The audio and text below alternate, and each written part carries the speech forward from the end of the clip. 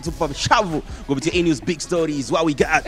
Leo bwana, tunajua mfanyabiashara maarufu wa masuala ya yani hizi products za urembo, vipodozi, sijui vitu vya asili. Sasa anasema hivi, mwanamuziki Nandy hana washauri wazuri, yani watu ambao wamemzunguka wanamharibia mchongo wake mzima. Kwa sababu unajua ukiwa msanii kuna zile kazi zinakujaga tu, sijui matangazo, sijui kuwa balozi wa kitu fulani. Sasa anasema wale watu wanaomshauri Nandy, yani kama management yake, hawamshauri vizuri. Baada ya ushauri kuna kitu chochote ambacho kitabadilika au ni ajiniaji? Watch out, Grace. Mimi na Nandy tumekorofishana, sije kukorofishana na Nandy wala akakutia hasara. Ni historia ndefu kidogo. Sijawahi kukorofishana na Nandy na sitakaa nikorofishane naye. Bali Nandy ni mtoto mdogo. Haya maono hayakuwa ya kwake, bali Nandy alitumia bidhaa ya Grace na ikaweza kufanya vizuri sana, na watu wengi sana wakawa wanamuuliza, Nandy unapendeza na nini, unatumia nini? Basi ndio akamwambia natumia, akafanya kama siri. Kumbe alikuwa anatamani baadaye aje amuhusisha Marehemu Ruge ili aweze kusema na mimi na aweze kufanya biashara na mimi. Kwa hiyo Ruge aliweza kuniita na tukazungumza naye, hatimaye tukafikia mwafaka. Lakini sasa kwa bahati nzuri au mbaya, Marehemu ndio hivyo alilala, na ndio matokeo yake, na biashara Nandy ameshindwa kuiendesha kwa sababu kila ukimuuliza Nandy ajui anaanzia wapi, anaishia wapi. Kwa hiyo kwa maana moja ama nyingine, pia wakati ule Ruge akiwa naumwa, aliweza kuniomba tu kwamba mama, wewe endelea kutengeneza hizo bidhaa, zeni mimi nikija kuna kiasi fulani ambazo tulikuwa tumekubaliana yeye atatoa na mimi nitatoa. Kwa hiyo mimi ilibidi tu nichukue pesa yote nikahamisha kutoka mtaji kutoka kwenye Grace Products nikahamishia kwenye hii product mpya ya Nandy. Sasa bahati mbaya Marehemu alailala, hakuweza kurudi. Kwa hiyo biashara ikawa imeishia hapo, kwa sababu kila tukijaribu kuongea na Nandy akawa eleweki, naona yule bado ni mtoto amebezi kwenye muziki.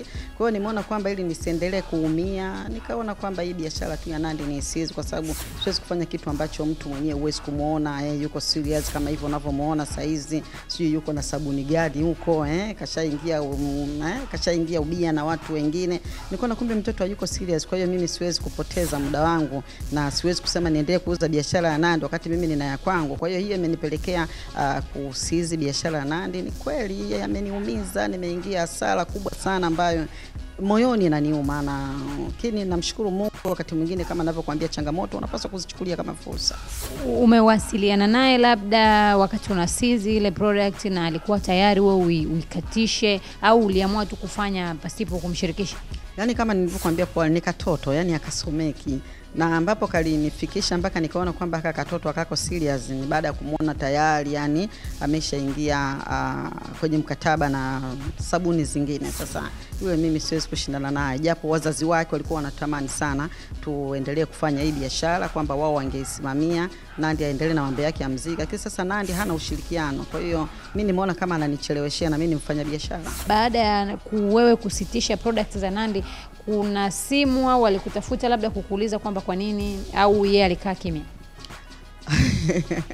Yani unajua, yani kale ndo bado narudia tena, sikaelewi kale katoto kanawaza nini, kanafikiria nini, kwa sababu mama yake mwenyewe alishanitafuta, kananiambia, mama Grace, natamani kufanya biashara na wewe. Nikamwambia mimi siwezi kufanya bila Nandy mwenyewe kuonyesha ushirikiano. Sasa Nandy mara yuko kule, mara yuko huko, mara yuko, ndio maana narudia tena, Nandy bado ni mtoto.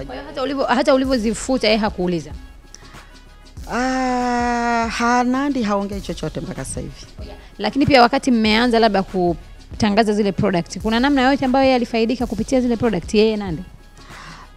Siwezi kusema kwamba kuna namna ambayo amefaidika, lakini tulikuwa tumeshaanza mwanzo. Tulienda kwenye moja huko wakati ndo anaanza ile Nandy Festival, tukaenda Sumbawanga, tukabeba na bidhaa zake. Nilikuwa nimeshatengeneza nyingi tu za kutosha, na tuliweza kuingia hospitalini tukagawa, tukapita mitaani. Nandy mwenyewe alikuwa anagawa na nini. Sasa sijui, mimi nahisi kwamba Nandy hana washauri wazuri. Niwe mkweli kutoka moyoni, sikuwahi kuwaza siku moja naweza kuwa maarufu kiasi hichi, lakini kutokana na juhudi zangu ambazo ninazifanya, kutokana na harakati zangu za kuhakikisha kwamba na wasaidia wanawake, hasa kuwakwamua katika vipodozi vya mbatosumu, hiyo ndio imekuja kuniletea mimi nikajikuta kwamba nimekuwa maarufu kwa ghafla. Kwa hiyo namshukuru Mungu. Kwa hiyo kumbe wakati mwingine juhudi zako zinaweza kupelekea ukawa katika viwango vingine na ukawa maarufu kama hivi nilivyokuwa maarufu mimi.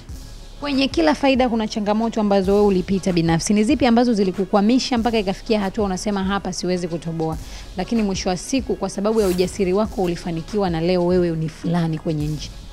Kusema kweli nimeweza kufanikiwa kwa sababu nilikuwa natumia muda mwingi changamoto kama fursa. Na sikuwahi hata siku moja kuwaza kwamba mimi nitashindwa. Na siku zote unajua ili uweze kufanikiwa ni lazima usikubali kusema kwamba mimi siwezi.